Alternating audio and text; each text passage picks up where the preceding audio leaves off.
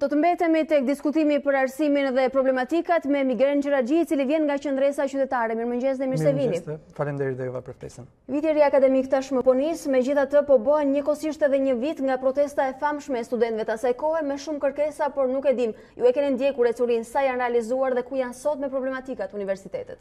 Në fakt, tani po bëjmë një vit dhe studentët e rinë, nxënësit e rinë po përgatiten të fillojnë vitin e ri shkollor dhe nuk duket se ka shumë ndryshime nga ajo çka ne do donim mbas protestës së studentëve.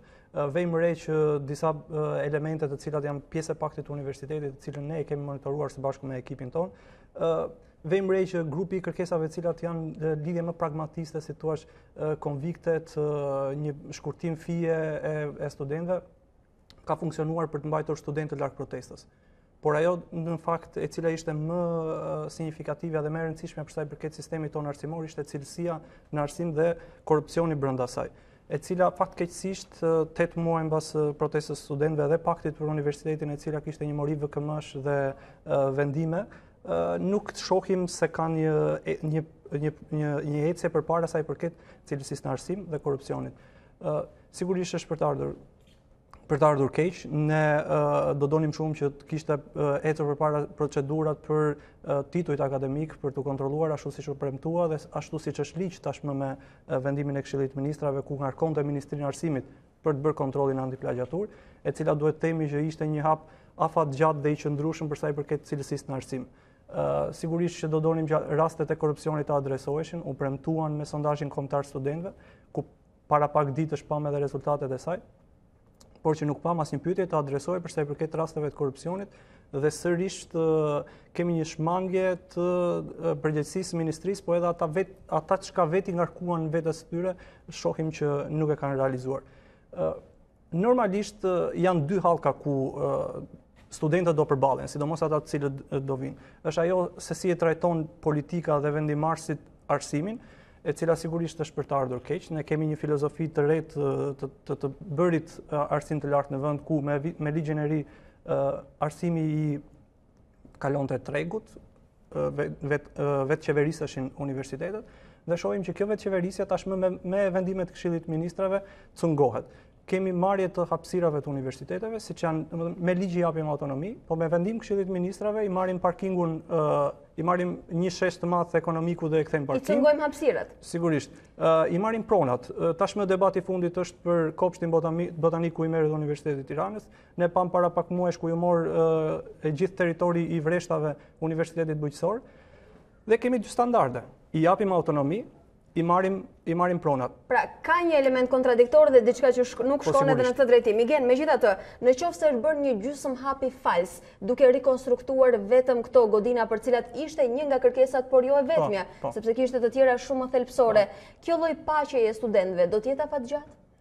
Në fakt është për të pritur dhe duhet të shohim. Ajo çka ndodhi në protestë e studentëve është që lindi nga atje ku nuk e prisnin dhe ne të gjithë u çuditëm.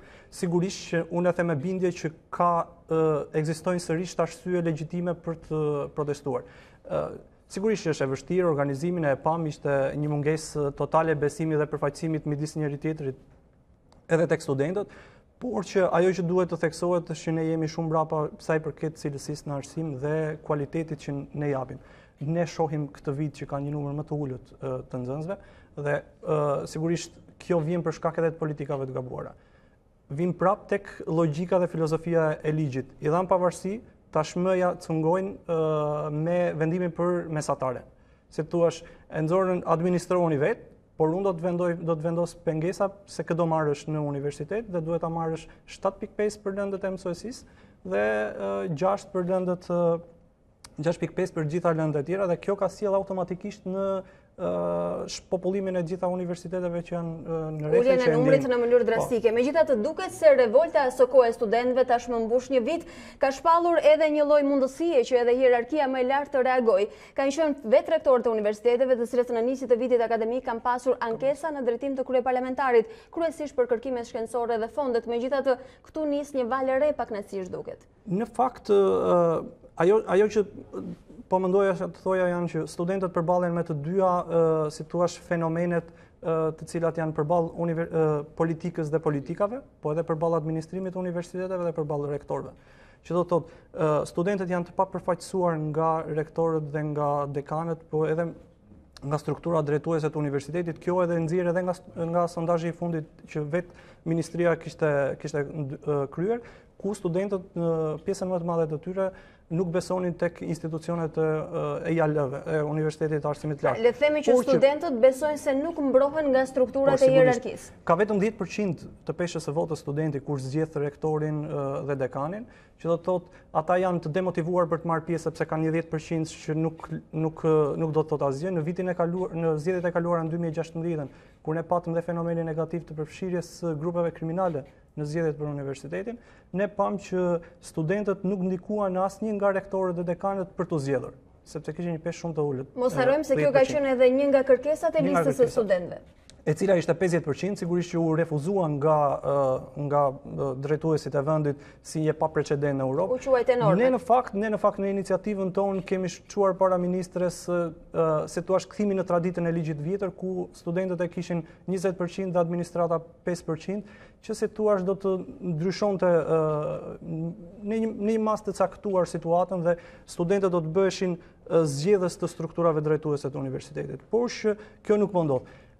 Stafet pedagogjike dhe gjithë trupa e pedagogëve kanë problemet e tyre të brendshme dhe në gjykimin tim është e pamundur kjo aleanca midis studentëve dhe pedagogëve, sepse ne kemi studiuar edhe nivelin e korrupsionit midis pedagogëve dhe studentëve dhe 71% e studentëve pranonin që në universitetin e tyre kishte korrupsion midis pedagogu dhe studentit. Pra, një problem tjetër duket se ka përçarje të brendshme në të dyja kategoritë. Po sigurisht, janë dy grupe të cilat ne shohim që aleanca e të cilëve nuk funksionon për shkak të problematikave të ndërtuara me vite dhe ashtu siç e pam edhe në protestën e dhjetorit, ku nuk funksionoi siç duhej aleanca midis trupave akademikeve, profesorëve dhe studentëve, është e vështirë gjithsesi që të rifunksionojë apo të rindërtojmë një frymë të tillë, sepse trupa e pedagogëve duhet të marrë përgjegjësitë e saj për gjithë 30 vjeçarin dhe tranzicionin që kanë shkaktuar studentëve, po edhe cilësisë në arsim, sepse sigurisht që ne jemi vendi që kemi cilësinë më të dobët në arsim sa i përket Migen, rajonit. Duke qenë se Qëndresa Qytetare ka në fokus arsimin dhe problematikat që ka arsimi sot, a ka një mënyrë, një strategji që do t'i vini në ndihmë ose të asistoni për të plotësuar këto kërkesa dhe nevoja që kanë studentët sot? Në fakt kjo është shumë e drejtë dhe ne e vëmë re që e gjithë kjo situatë është për shkak të një mungese të agjende kombëtare sa i përket çështjeve të arsimit. Ne shohim që ministria ndërhyn me vendim Këshillit të Ministrave për të nxjerrë në lëndët e mësuesisë studentë dhe njerëz më të përgatitur, por ndryrja e saj çon në mos preferimin e këtyre degëve. Pra nuk nxjerrim cilësor, por nuk nxjerrim fare, siç po ndodh. Dhe duhet të themi që këto nuk janë vendime të cilat mund të merren, sidomos në çështjen e arsimit, nuk mund të merren me emocion dhe me entuziazëm. Kështu që ne sugjerojmë që më së pari duhet të shfuqizohet vendimi i Këshillit të Ministrave, i cili pengon aksesin në arsim të qytetarëve të vendit, pasi ne jemi i vetmi vend në Europë që pengojmë me vendim të Këshillit të Ministrave aksesin e qytetarëve në arsim dhe në një farë mënyrë po luftojmë me vullnetin e popullatës për të arsimuar, dhe ajo që duhet bëjmë është që të luftojmë për universitetet të kenë një cilësi më të lartë arsimi dhe kjo realizohet nëpërmjet kthimit të vëmendjes tek po një VKM e pazbatuar, e cila është për plagjaturat dhe kthimi i vëmendjes për anulimin e një VKM-je tjetër do të ndojë një protestë tjetër? Sigurisht që ne dhe gjitha hapësira që ju na jepni na shërben për të bërë një sensibilizim të gjithë qytetarëve për të kuptuar se ku qëndrojnë problematikat dhe si në çdo vend demokratik, protestat janë sigurisht një frymarrje dhe japin mundësi në gjithë qeverisjeve të përmirësohen, por që sigurisht që atje kur nuk duan të përmirësohen, agravojnë dhe ka situata tjera, por që agenda për shpopullimin e universiteteve duhet marrë fund dhe ne duhet kthehemi për të ndërtuar politika më serioze dhe më me analizë. Sigurisht dhe duhet bëjmë dhe një analizë të atyre vendimeve të cilat janë marrë dhe cilat kanë qenë pasojat të cilat po reflektojnë në sistemin tonë universitar, sepse ne po rrezikojmë që 50% e kapaciteteve pritëse të universiteteve po ngelen bosh, edhe në kjo nga raundi parë i aplikimeve për universitetet. Suksese në rrugtimin tuaj dhe faleminderit që ishte sot këtu. Faleminderit edhe juve për